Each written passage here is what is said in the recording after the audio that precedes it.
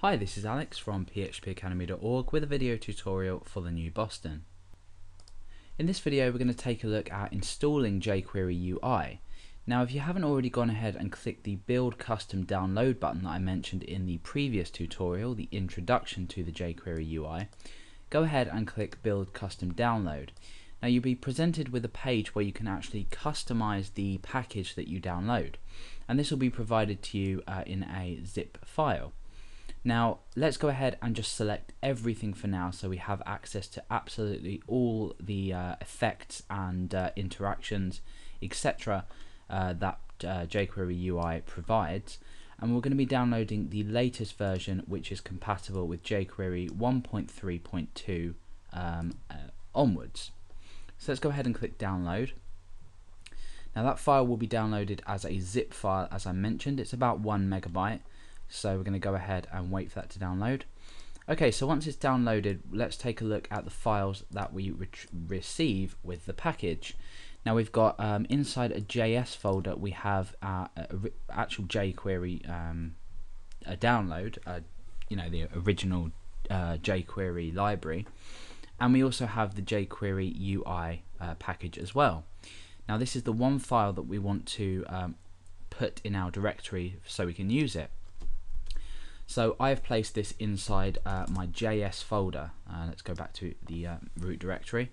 So this is inside the JS folder, and I've called it jQuery-ui.js. So that's in there. I've also copied this development bundle. Let's go back up. This development bundle folder, which contains a lot here, over to my root directory as well.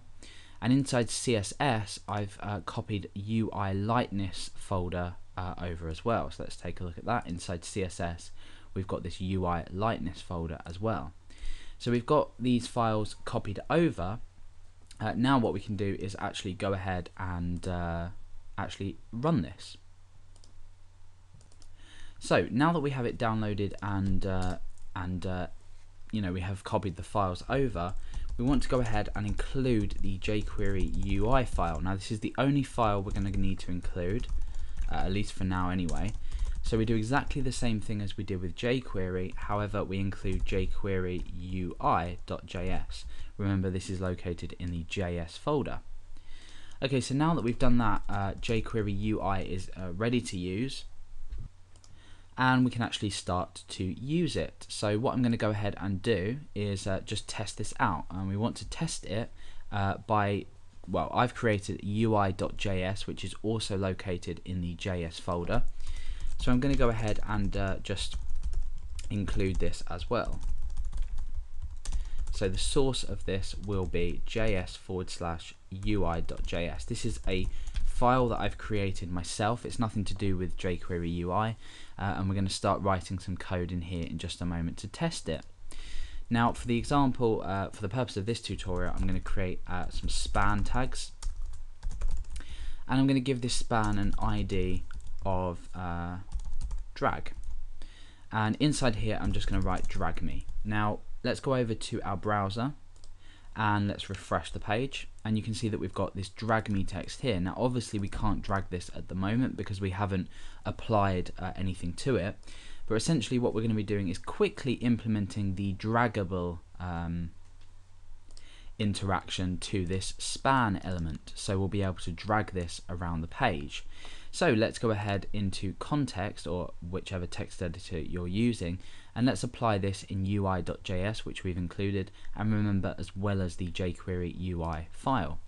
So I'm going to just say document.ready. So this is when the document has loaded and is ready, and inside this create a function as we've seen before.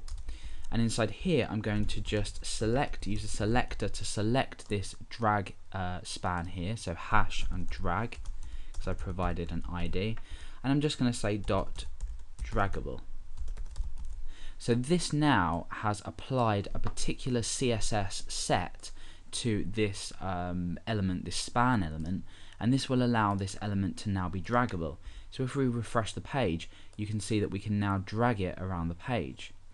So as well as being extremely effective, it's also extremely easy to implement. All we've really done is downloaded some files, or downloaded this file along with the rest of the package, and we've then used the draggable function, which creates the, well, it's an interaction in jQuery UI, and we've applied this to the drag element.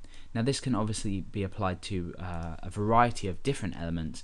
However, in the next tutorial we're going to be looking at this draggable interaction in a lot more detail. So as long as you have this working and you're actually able to drag this element around the page, you'll know that jQuery UI has been successfully installed, and we can continue with the rest of the tutorials.